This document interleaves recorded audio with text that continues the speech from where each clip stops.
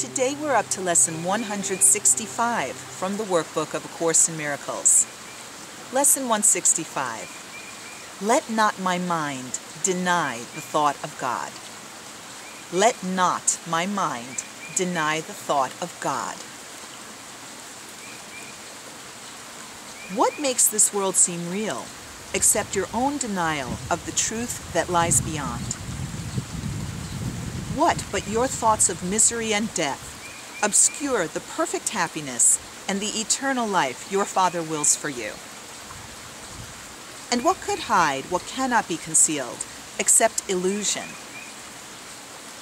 What could keep from you what you already have except your choice to see it not, denying it is there? The thought of God created you. The thought of God created you. It left you not, nor have you ever been apart from it an instant. It belongs to you. By it you live. It is your source of life, holding you one with it, and everything is one with you, because it left you not. The thought of God protects you, cares for you, makes soft your resting place and smooth your way, lighting your mind with happiness and love. Eternity and everlasting life shine in your mind, because the thought of God has left you not and still abides with you.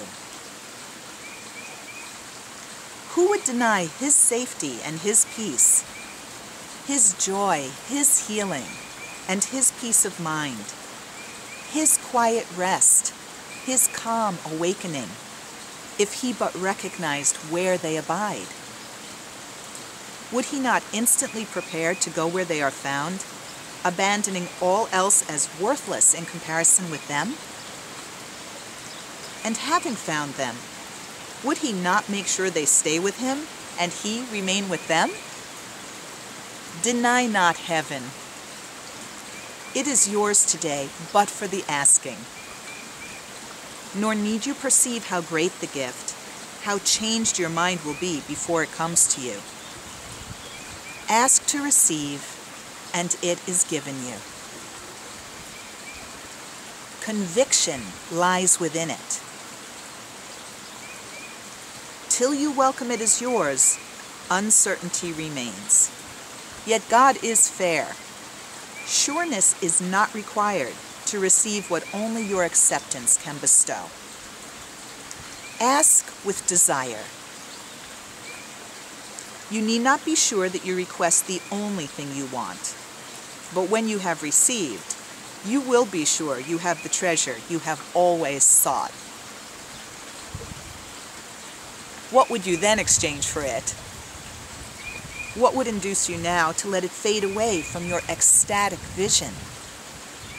For this sight proves that you have exchanged your blindness for the seeing eyes of Christ. Your mind has come to lay aside denial and accept the thought of God as your inheritance. Now is all doubting past, the journey's end made certain, and salvation given you. Now is Christ's power in your mind to heal as you were healed. For now you are among the saviors of the world. Your destiny lies there and nowhere else. Would God consent to let His Son remain forever starved by His denial of the nourishment He needs to live? Abundance dwells in Him, and deprivation cannot cut Him off from God's sustaining love and from His home. Practice today in hope, for hope indeed is justified.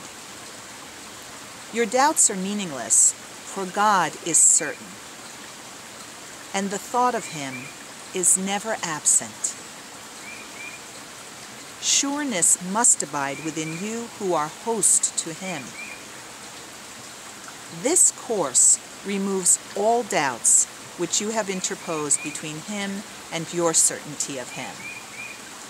We count on God, and not upon ourselves, to give us certainty. And in his name, we practice as his word directs we do. His sureness lies beyond our every doubt. His love remains beyond our every fear.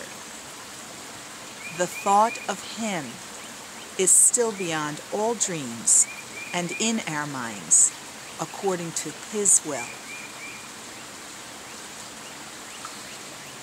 That's lesson 165. Let not my mind deny the thought of God. If you'd like to read my commentary on the workbook this year, go to amytorresacim.com and click on Amy's blog. Namaste.